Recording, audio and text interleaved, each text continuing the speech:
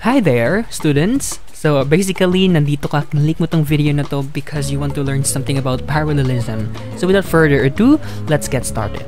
Pero my question is, ano nga ba ang parallelism? Commonly, naririnig natin yung salitang parallel, tama? Sa mathematics, naririnig natin to. Pero in terms of grammar, in terms of English, ano kaya ang ibig sabihin nito? So, we have different definitions, pero wag natin masyadong dibdibin to kasi in this lesson, I will teach you the basic kung ano nga ba yung technique para maintindihan natin tong idea ng parallelism. So, unang-unang definition ng parallelism, ito daw, in English grammar, is the two or more elements of a sentence or a series of sentences having the same grammatical structure. So, ito yung pinakang dapat i-point out natin. Same grammatical structure. Take note of that. Number two, this means using the same pattern of words to show that two or more words or ideas are of equal importance. Pangalawa, same pattern of words. Kung mapapansin natin, same grammatical structure, same pattern of words. Tama? Palaging andun yung word na same. In Filipino, in Tagalog, same, pareho, kapareho, parehas. Diba? Next, lastly, words and phrases within a sentence should not only match in structure, hindi lang kailangan daw pareho sila ng grammatical structure, hindi lamang yung pattern ng words, pero also in tense. Ano yung tense na? Hindi yung tense na pag kinakabahan ka. Yan yung, it refers to verb tenses. Present, yan sila. Past tense, future tense, yan sila. Kailangan pareho, in parallelism daw, pareho daw dapat sila ng grammatical structure, pareho daw sila ng pattern ng words, of course, yung idea, and at the same time, yung tenses nila. Kung present tense yung ginamit, dapat yung sentence, lahat ng idea doon, naka-present tense din, okay? So, writers use parallel structure. Bakit daw?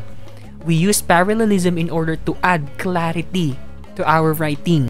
I will show you a basic representation of how parallelism works para mas madali, okay?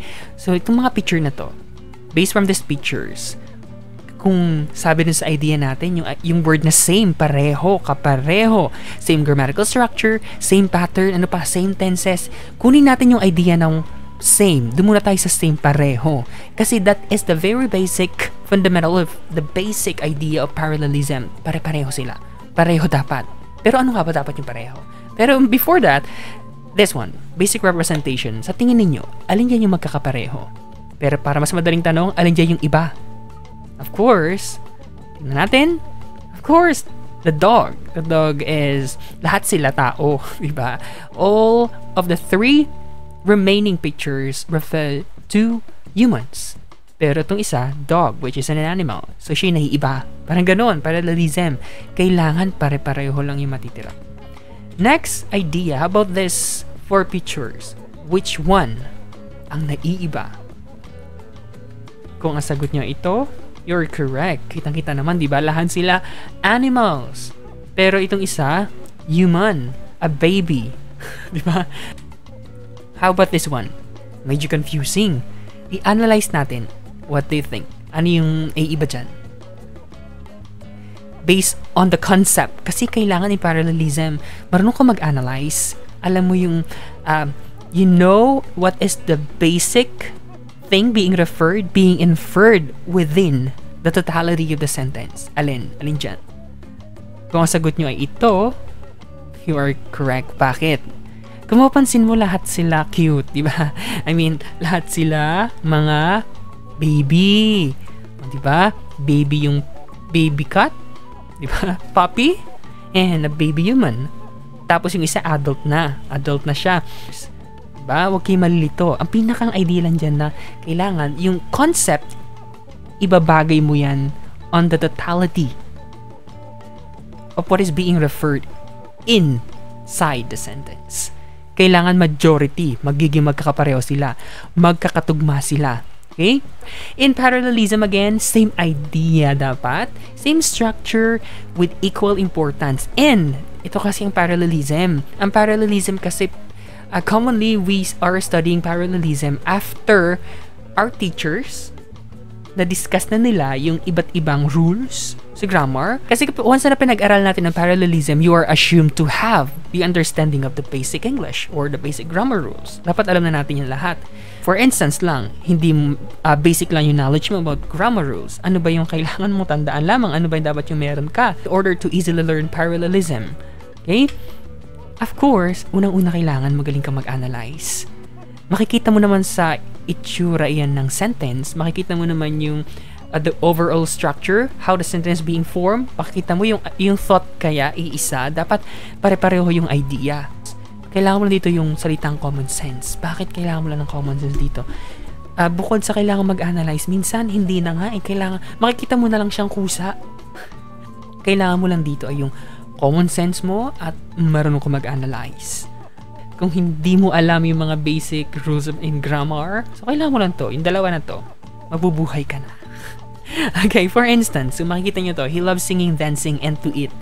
Tingin ninyo, ano yung, di ba may something kapag binasa mo, he loves singing, dancing, and to eat. Para ka lang kumakanta dito para ka lang may nagda-rhyming, di ba? May mga rhyme. In parallelism, ang tinitingnan talaga dito, di ba pare-pareho sila ng idea.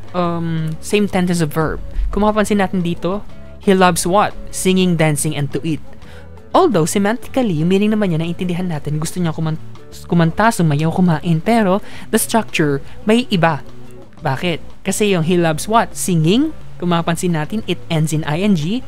Dancing, ing. Then, to eat. Diba? Dapat ano siya?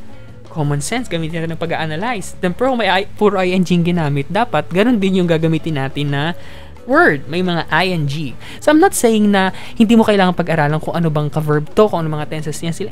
What I mean is, this is just the basic. In order to understand the basic design of parallelism, paano ba nag-work ang parallelism? Or singing, dancing, dagdagan mo lang yung, anong tatanggalin natin? Wala namang salitang, lalagyan mo ng ing yung to, wala namang salitang toing, diba? So, basically, we need to remove the to, because to in grammar rule, that is the infinitive rule. To plus the basic form. So, kung natin understanding talaga ng mga infinitive na yan, so, i-disregard na natin. Then, just get the verb, the word it, then, plus ing, para maging structured siya, para magkakapareho, di ba? Ang idea natin, same. So, singing, dancing, and eating. Okay? So, parallel na siya, di ba? Magkakamukha na siya. Basically, you already understand. Unang sentence pala, nakikita mo na dapat yung idea ng parallelism, pare-pareho. Dapat. So, every morning, we make our bed, eat breakfast, and feed the dog. What do you think? Tama o mali? Okay, that is correct. Why? Bakit siya naging tama? Kasi kung mapapansin mo, every morning, ano ginagawa daw niya? We make our bed, eat breakfast, and feed the dog. Why? Bakit ito naging tama? Look on the verb use. We make. It is in the basic form. Wala siyang dinagdag na S, wala siyang ing, hindi siya iba-iba. Therefore, dapat ganun din. Basic form lang din dapat yung mga verb. Diba? Kailangan marunong ka mag-analyze ano ba yung dapat magkakapareho, something like that. In this sentence, basically, pare-pares yung tenses ng mga verb natin. Make our bed. Eat, walang S. Wala ding ing, diba? Magkakapareho sila. Eat breakfast and feed the dog. Itong basic rules na to, sinama ko lang to para, para makita natin yung, ano nga ba? Yes, definitely maraming rules dito sa parallelism, but I think if I am to answer, basic lang talaga ang rule ng parallelism. We are assumed to have understanding in overall context of English. Magpo-fall lang yung lahat ng idea na yun dun sa iisang idea na kailangan pare-pareho. Same structure, same idea, unang rule.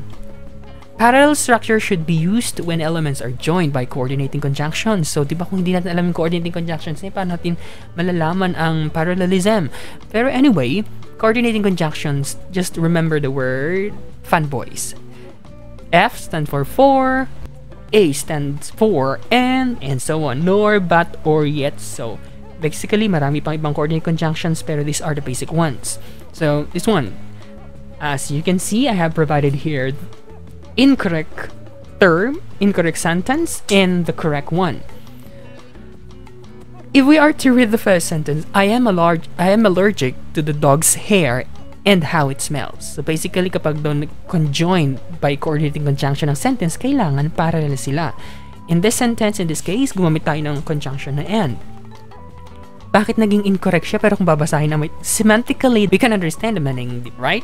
Kasi, allergic daw siya sa dog's hair and sa amoy ng aso. Pero, talking about grammar, since maarte ang grammar, grammar is grammar, nothing will change about it. Paano? In parallelism, kailangan magkamukha daw sila. O, ano yung ginamit? The dog's hair, ano yung nadagdag? May word na how. Di ba? Ang how, this is relative. Pronoun na siya. So anyway, kahit kung hindi mo naman alam yun, di ba? Malilito talaga tayo. Sabi ko, dapat alam mo lang common sense, analysis. Mag-analyze ka lang. Tingnan mo lang kung ano kaya yung something yung iba. Di ba? Mag-judge ka lang. Dog's hair and, pwede namang, di sa correct sentence, ano yung tinanggal? Yung how. How, pinalitan siya ng yung smell. Kasi allergy daw siya sa buhok ng aso and sa amoy ng aso. Dog's hair and its smell. Basically, pareho mo siyang maintindihan. Pero, the structure. Then, this one, another sentence. Or not parallel and parallel. The not parallel sentence, Anna likes hiking, then the rodeo, and to take afternoon naps. Kita-kita naman dito yung na mali agad, di ba? ing, bilang may infinitive na to take na, biglang the rodeo. Kung di pa kompleto yung idea. Acceptable number 1, Anna likes hiking, attending the rodeo, and taking afternoon naps. Mapansin natin may mga ing sa huli dapat. Therefore, lahat sila pare-pareho. Diba? Hiking, attending the rodeo, and taking afternoon naps. O pwede rin ito. Second choice, second option natin. Ellen likes to hike, attend the rodeo, and take afternoon naps. Kung makikita mo, lahat sila basic form of verb. Hike, attend, take. Okay, yung isa naman, ing. Pero bakit dalawa? Actually, pwede kang maggawa ng napakaraming sentence na regarding dyan sa maling sentence na yan. Ayusin mo siya. Basta ang point lang ng parallelism, dapat pare-pareho. Yung ayos, yung construction, the tenses, the design, the overall design, dapat iisa. Okay? Same. Number 2 rule, we have parallel structure should be used when writing elements in the form of a list or series. Diba? Ito yung list or series. Kailangan, ano ba? And then, gumamit ng comma, etc. Okay? Ito yung incorrect. Paano ito naging incorrect? The class valued respect, honesty, and being on time in a teacher. Tumingin tayo sa may itsura, the physical appearance mismo ng sentence. Respect, honesty, being on time, parang iba. Baka mayroon namang being on time, pwede namang gumamit tayo ng isang word na ang tinutukoy niya ay being on time. Magharap tayo. Na kailangan align pa rin siya dito sa idea ng respect, honesty. Ano ba itong dalawa na to? Ginamit itong mga word na to as noun. Respect, honesty, dapat noun din yung susunod. Yung kailangan, yung pamalit natin sa being on time na yan. In the correct one, we use the word promptness. Pinalitan natin being on time. Another one. Ito yung wrong, not parallel sentence. Reading books, to play the piano, and going to the theater are my favorite activities. May iba na siya. Reading, may ing. Infinitive, to. Diba? Isa naman, ing, going. So basically, ano yung naiiba dyan? Yung gumamit ng infinitive, yung word na to. And the correct one, reading books, playing the piano, and going to the theater are my favorite activities. Diba? In grammar, tinatawag natin itong mga ing na to na gerund. Kung hindi nga natin alam kung ano yung gerund, you know how to analyze the overall structure, yung design, yung itsura niya, ano ba yung ay iba. Kailangan marunong tayo mag-judge, marunong tayo mag-analyze. And of course, gamitin natin ng common sense. Gumamit sila ng ing. Diba? Reading, playing, and going. Number 3. Parallel structure should be used when comparing or contrasting elements. Kapag tayo nagko-compare, ano ba yung mga ginagamit na pag-comparison? More than, better than, yan sila. Or better. Okay? James. Incorrect, ito yung mali. James enjoys reading more than to write. Diba? Okay naman siya. Pero why? Bakit siya naging mali? Kasi in parallelism dapat iisa yung structure. Yung tense ng verb, so reading, dapat magiging palitan natin ng ing. Next, we have ito. To sing is better than dancing. Nagkapalitan naman sila. To sing is better than dancing. Tama naman siya. It sounds correct. Yes, semantically speaking, pwede na siya. Naintindihan na siya. Pero syntactically, yung ating structure ng sentence, grammatically, wrong. Diba? To sing is better than to dance, or singing is better than dancing. Kung gusto niyo pang maintindihan lalo ang parallelism, you can just browse the internet at magbibigay yun napakadaming results. Katulad nito, faulty. Ito yung mga faulty sentence. Mali. My uncle likes to eat in expensive restaurants and visiting. O, papansin nyo, iba na naman sila, magkaiba. Okay? And gumamit dito ng conjunction na and. Dapat parallel din daw sila. Kung visiting yung isa, dapat ing din nag-end yung isa. Kung to eat yung ginamit ng isa, dapat mayroon ding to. Infinitive din ginamit ng isa. My uncle likes to eat in expensive restaurants and to visit, di ba? Or eating and visiting, pwede. Another one, we have my friends never judge me by my words or what I did. Bakit ito nagmali? Kasi gumamit na naman siya ng what doon, which is magkaiba na naman sila ng structure, ng form. Gumamit na naman siya dito ng relative pronoun. Collective survival, mutual aid, and being responsible. Diba? Ito yung faulty natin. The correct one is the tribes emphasize collective survival, mutual aid, and responsibility for one another. Emphasized what? Collective survival, mutual aid, which are, these terms are nouns. Okay, nouns sila. Pero yung being responsible, adjective siya. Dapat marunong tayo mag-analyze ng ganun. Pero kung hindi nga tayo, if we don't have that basic kind of understanding, dapat marunong ka na tumingin yung ayos, yung form, how the sentence being formed. Then natin kung may mga naintindihan talaga tayo. Question number 1. Justin was excited about inviting friends over, eating a good meal, and natin, just analyze. Was excited about inviting friends over, eating a good meal, and napansin natin lahat sila ends in ing. Inviting friends over, eating a good meal, and what do you think? Is it letter A, a game of cards, and a game of cards? B, to play cards? C, playing a game of cards? If your answer is letter C, of course, you are correct. Inviting, eating, and playing. Then, the rest of the 3 questions, try to answer. Try to write your answer in the comment section.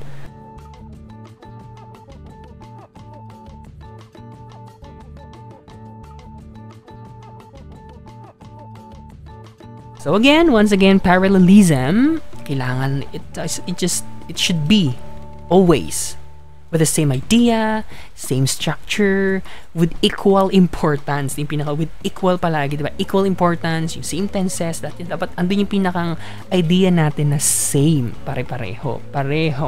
Okay? And of course, as always, we are assumed to have the understanding of grammar rules. Verb tenses, lahat yan sila, but we already know about it. Pero since wala nga, what we always need, kailangan natin baon palagi in our pocket is, kailangan marunong tayo mag-analyze, and of course, the common sense. Okay, I hope you learned something today. Thank you very much. So don't forget to click the like button and subscribe for more updates.